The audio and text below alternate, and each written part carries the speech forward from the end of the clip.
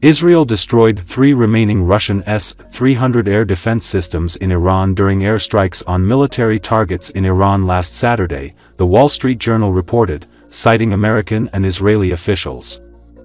The systems, a key component of Iran's air defense system, were able to intercept, according to the newspaper, at best a few of the hundreds of missiles fired at targets in Iran during the air attack, in which 100 Israeli warplanes took part.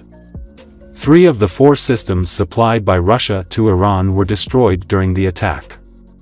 The 4th had been destroyed earlier. According to the U.S. Institute for the Study of War, one of the S-300 systems was located near the Tehran airport, while the other 2 were covering energy infrastructure facilities, an oil port, an oil refinery and a natural gas field. The S-300 air defense missile systems, which were in service with Iran, are a modernized version of this system, which entered service with the Soviet Army in the late 1970s, in the late 1990s. According to analysts, the loss of the S-300 systems leaves many of Iran's critical facilities defenseless against missile attacks. It has no opportunity to obtain more modern S-400 air defense systems from Russia, since it is using all of its available reserves to conduct combat operations in Ukraine.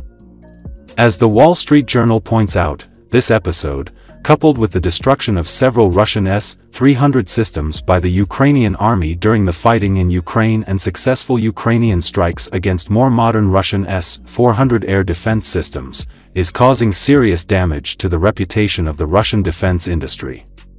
It cites analysts who say that traditional clients of the Russian military-industrial complex will most likely start looking for alternative arms suppliers, which could benefit South Korean, Israeli, American and Chinese arms manufacturers.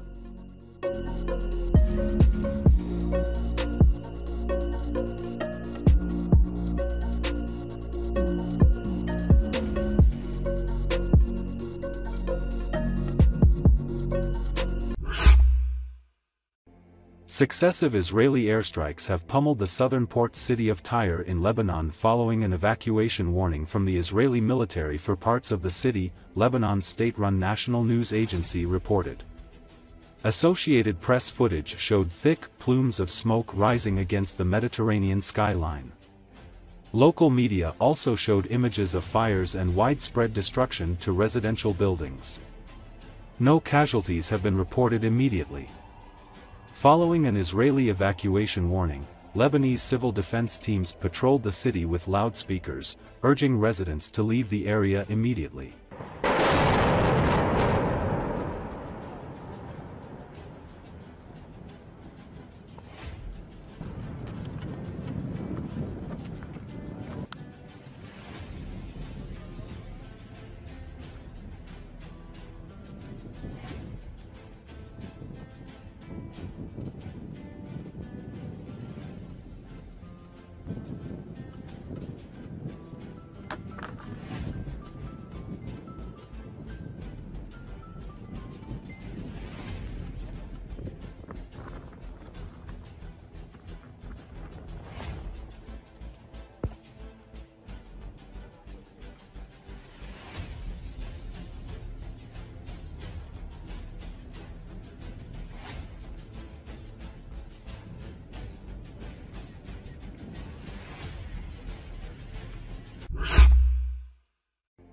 The Israeli military on Monday released a video purporting to show soldiers inside a hospital in Gaza, with weapons seen on the ground. The AP cannot verify the content, date, locations or conditions under which the video was shot. The Israeli army said it had conducted a precise operation against a Hamas stronghold embedded inside the Kamal Adwan hospital, in the Gaza Strip, while preventing the harm of civilians. In a press release, the military said it apprehended approximately 100 terrorists from the compound, including terrorists who attempted to escape during the evacuation of civilians. Inside the hospital, they found weapons, terror funds, and intelligence documents.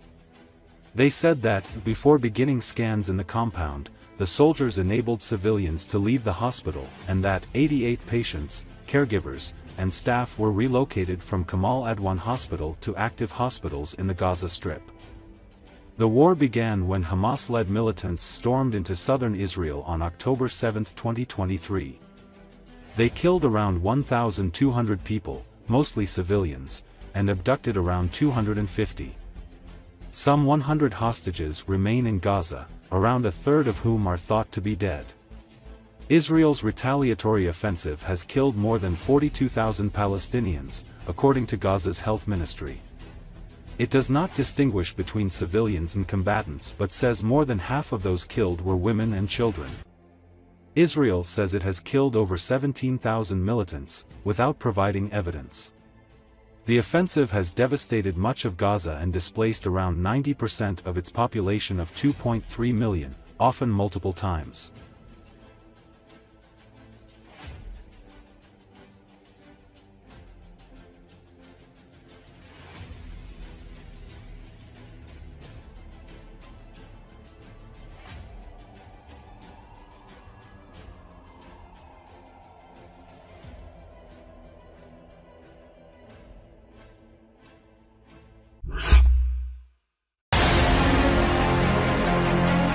After Israel's missile strike on Iran on the night of October the 26th, the media is wondering whether it was a preview or whether the confrontation between Tehran and Jerusalem will now enter a cold phase. As the Arabic branch of the British media holding Sky News writes, citing its sources, Iran received information about the targets of the Israeli planes from Russia several hours before the strike. It is worth noting that US President Joe Biden personally asked Israeli Prime Minister Benjamin Netanyahu a few days ago not to attack Iranian nuclear and oil facilities, to which the head of the Jewish state responded with consent. And so it happened. The Israeli aircraft attacked locations of units of the Islamic Revolutionary Guard, which, according to Tehran, killed 2 Iranian soldiers. Journalists note the fact that numerous casualties among them were avoided thanks to information received in advance from Moscow about possible Israeli targets. After the Jewish state's retaliatory strike, a representative of the Iranian authorities conveyed a message to Netanyahu and Biden through Arab intermediaries that Tehran would not respond to the latest attack on its territory. How the Russian Federation received detailed information about Israel's planned attack on Iran is not reported. It should be noted that the Jewish state continues its ground operations in Lebanon against Hezbollah and in Gaza against Hamas, both Iranian satellites. The US, in turn, recently attacked Yemen's Houthis, who were also reportedly given the data for the tanker strikes by Moscow.